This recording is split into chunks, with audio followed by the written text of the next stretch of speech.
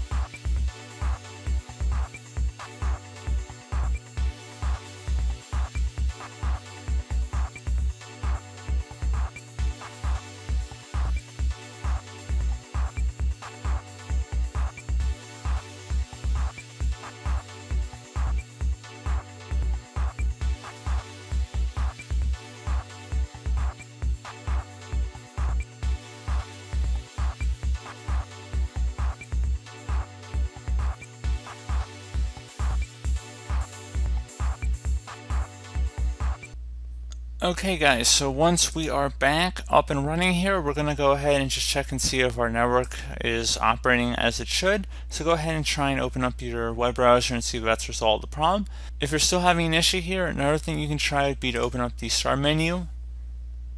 So this would probably be more applicable for Windows 7 and Windows 8 devices too, because they don't have a network reset option. But anyway, underneath Best Match should come back with Command Prompt. Right click on that and then select Run as Administrator. If you receive a user account control prompt, select yes. Now the first command we're going to type in here, you want to type in NETSH space winsock, so WINSOCK space reset. another space, catalog. So again, NETSH.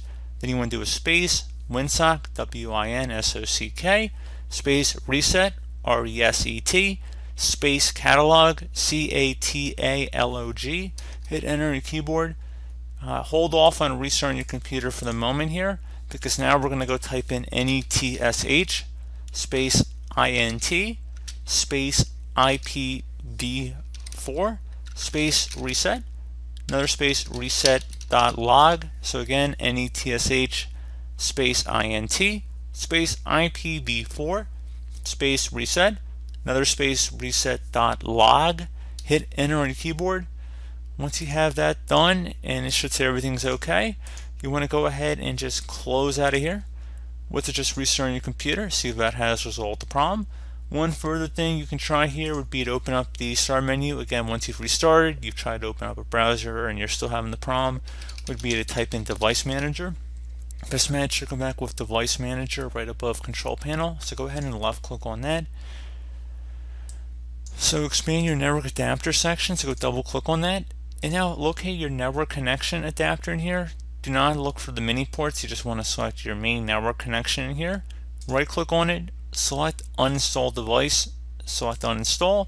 You will need to restart your computer at this point. You probably will have to enter back in your Wi-Fi credentials too.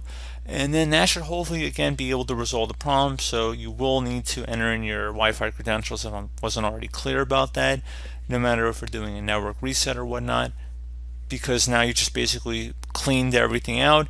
So you probably will need to enter in your network credentials every time you restart or reset your network connection here. So just want to put that out there. It shouldn't really be a big deal, so it should be pretty obvious that when it's asking for your credentials when you're signing in, they should just provide them. And that should pretty much be about it, guys. So again, do hope that I was able to help you out, and as always, thank you for watching, and I do look forward to catching you all in the next tutorial. Goodbye.